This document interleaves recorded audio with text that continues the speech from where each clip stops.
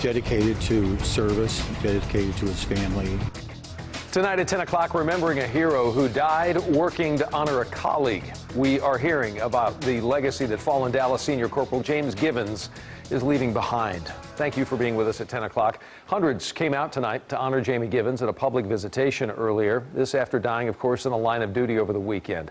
CBS 11's Aaron Jones starts us off tonight live at Prestonwood Baptist Church in Plano. Aaron? Doug, inside the church, there was a video montage featuring photos of Givens. As people came and went from the church tonight, they talked about those photos and their favorite memories they had with Givens. If you never met Jamie, you missed one great opportunity.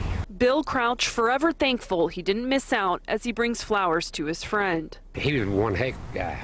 Crouch first met Senior Corporal Jamie Givens while he was on mounted patrol, riding in Oak Cliff behind Crouch's business. Every time they'd come right behind our shop, that horse just turn in, right there at the back roll-up door.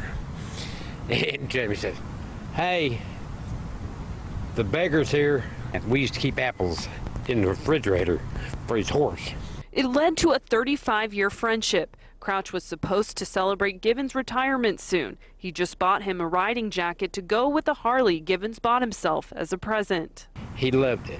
Over the weekend, a suspected drunk driver hit the motorcycle officer.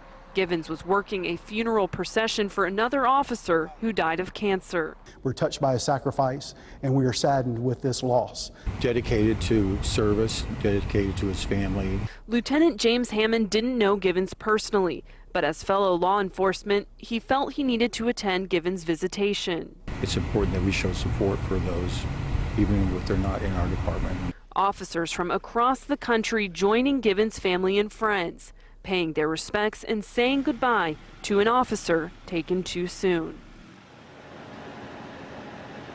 And Givens' funeral will be held here at Prestonwood Baptist Church at 11 a.m. tomorrow. We'll be streaming it live on our Facebook and website. Reporting live in Plano tonight, Aaron Jones, CBS 11 News.